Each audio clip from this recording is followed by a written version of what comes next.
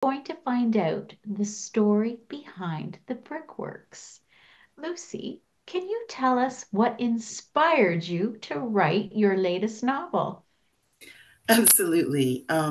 My husband and I were going for a drive near Caledon, um, and one afternoon, and we we happened upon this old building at the edge of the Bruce Trail, and I thought it was an old woolen mill, and thought it would be fun to get close and take some pictures. And when we got close, we realized it was the remains of the Cheltenham Brickworks. And I didn't know there'd been a Brickworks there. We picked up a small shard of brick and it was studded with straw. And I thought, wow, that's really different.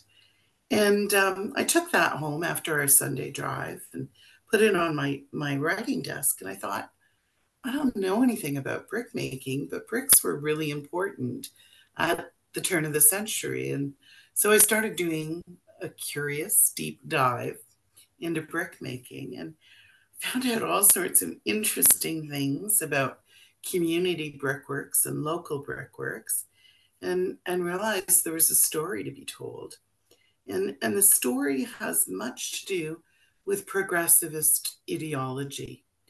And that was a belief that was prevalent at the end of the Victorian era into the Edwardian era, where people felt that anything was possible, particularly with the advent of technology.